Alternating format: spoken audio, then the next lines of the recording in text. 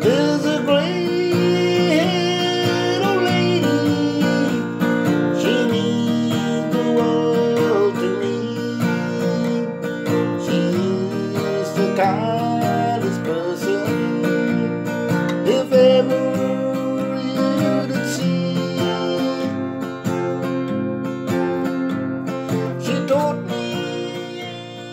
Rosie is a proud Yarrawal woman, originally from Broome, but she got throat cancer, which not only took away her voice, it threatened to kill her. So in 2014, she had an operation to remove her voice box. Yeah, well, I had a bit of cough, so I went to the hospital, and they said that I had a sore throat, and it was really red raw. So they sent me to Perth to have some tests. Rosie flew to Perth as she was having problems breathing. She had to stay in hospital while she had some tests done. I had my test done, and they took some biopsy, and a couple of days later, the doctor said it was cancer. So they said to me that they needed to take my voice box out, and if I didn't have it out, get taken out or act on it fast, I would die. Rosie had her surgery a few days later. What was really scared, really frightened, I didn't know what to expect. It was a hard decision, but the hospital staff were happy to help, and there are Aboriginal Liaison Officers who are here to help too. So if something like this happens to you, there is support. And I've also had speech therapists, they was there, and to guide me through what was going to happen and what sort of equipment and what to use, how to talk and how to breathe. When the doctors remove your voice box, they make a hole in your neck. It's called a stoma.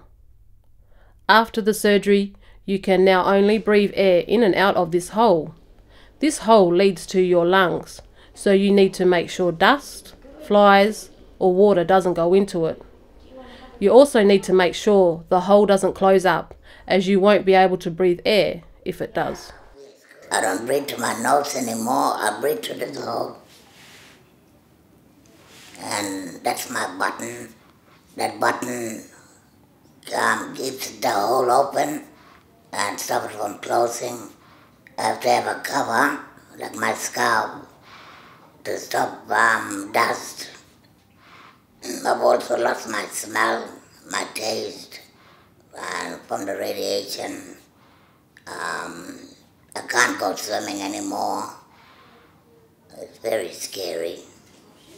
All this meant that Rosie didn't have a voice anymore, but she would get it back in a different way. I couldn't talk, so I had to help with the speech therapist, and they gave me this equipment to put there. But I don't need that. I've got a valve inside. And that taught me to talk and to where I am today. When the doctors do a laryngectomy and create the stoma, they also separate your breathing tube from your food tube, so food can't go down the wrong way. At first you will be fed through a tube in your nose, and the doctors will tell you when it's safe to eat and drink normally. The dietitian can help to make sure you get the nutrition you need, and the speech pathologist will tell you what foods you can swallow. You can then eat through your mouth, but it might be a bit tighter in your throat after the surgery. You might need to start by eating softer food or have a drink when you eat to help wash the food down. After my surgery, I was really scared. I couldn't eat. I was tube fed. Couldn't breathe. I was on the machine. Couldn't shower. The first time I had a good feed of a rib bone, I couldn't eat it. So I had to mash it up like baby food. And that's the only taste that I can get out of having a decent rib bone. She taught me what was right from wrong. While you are in hospital, The doctors and nurses will look after you and check that everything is healing well after the surgery. The nurses will show you how to look after the stoma and will provide you with equipment that you will need for the rest of your life. You will need to pay for this equipment, so make sure you have the money. You may also see other staff who check that you are safe to go home. It is important for you to do your exercises to help you recover and stay healthy. It is also important that your family also knows how to look after the stoma and know what to do if you are having problems. Rosie left hospital once she had healed and was able to look after herself. Yeah, when I went back home to Broome, when I went to the shops and I talk, and people would stare at me, and I'd say, "What are you looking at?" I told my family if anything happened to me, that I'd show them what to do, like if I fell or something, to make sure my stoma is clear and there's no dust or rocks or whatever. Yeah, when I went back home, I looked at myself and I said, nah, there's got to be a new me. The old me was gone. So having this here, it's really has changed my life. A few months after the surgery, Rosie needed to have radiotherapy just to make sure all the cancer had been removed. After my operation, I had to go to radiation for 8 weeks, every day, Monday to Friday. And they gave me a, what do you call it, mask. They had to make me a mask. And that mask was so scary that I was claustrophobic in it. So to relax and get myself right, I had to think of something happy. After the radiotherapy, Rosie returned home. She now lives in Wyndham and comes back to Perth once a year to see the ENT doctors. They need to check that the cancer doesn't come back.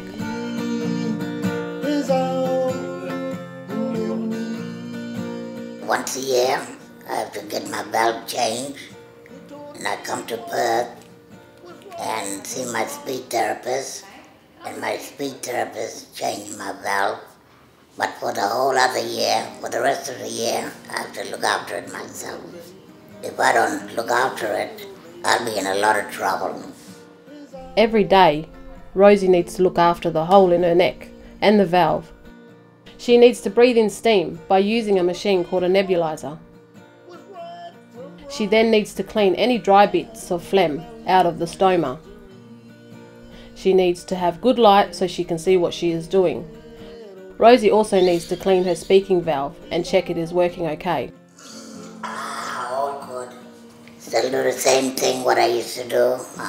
Play guitar, play keyboard, do my gardening, party, go shopping, go traveling, visit my families, hunting, camping. I do everything except swimming and singing. That great